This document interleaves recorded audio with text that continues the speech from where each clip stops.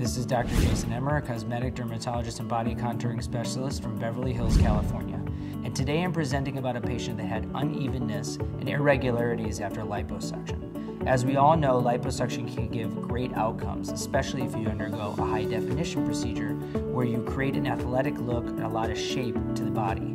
With traditional liposuction or tumescent liposuction, where you just put in a fluid to remove fat, you can decrease the fat but often be left with some irregularities, lumps, bumps, and waves. Well, I've been very insecure about my stomach area, my abdomen, and upper stomach as well from having prior work done. And I'm just really uneven and my skin's not tight. My patient Angela is a classic case of a mother that underwent what's called a mommy makeover. And in those cases, we remove skin, remove fat, and sometimes even contour the body. It's a big procedure done at one time.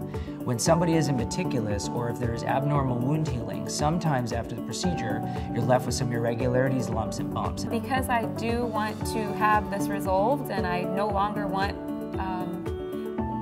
an unflattering stomach, I looked online and I searched for a good doctor that had really good reviews and that does something that's really not too invasive. Often, the only treatment is to do surgery or to do a revision surgery or revision liposuction to get a much more even look. And sometimes even then, the post-procedure doesn't give the ultimate outcome. What we've been using in my practice are non-invasive technologies to get an improved outcome after liposuction that went wrong, or what we call botched procedures. And so in this case of my patient that had some irregularities, that is feeling a little self-conscious of the results that she got after her larger procedure, we can use these non-invasive technologies to improve the outcome. Here we're using a Vanquish device and also something called Cellutone. The Vanquish device uses radiofrequency technology that goes from flank to flank. It does a very large surface area, so if you have irregularities in the abdomen and a lot of waves and a lot of irregularities in a large area, it can basically heat the entire area at once. It has basically no pain or downtime, and because it treats such a large area, you can, in a very quick amount of time, treat multiple areas, such as the abdomen, the flanks, or even the legs. The Cellutone device uses massage therapy or vibration therapy, technology that stimulates the metabolism of the tissue.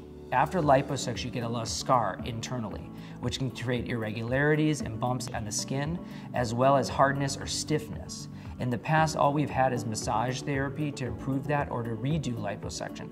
But with the Cellutone device and a few treatments of this high-frequency vibration technology, it can soften the tissue and make the skin look much more smooth and regular. So I just had my Vanquish Me and Cellutone treatments with Dr. Emer, and after all 4 of my treatments, I feel amazing.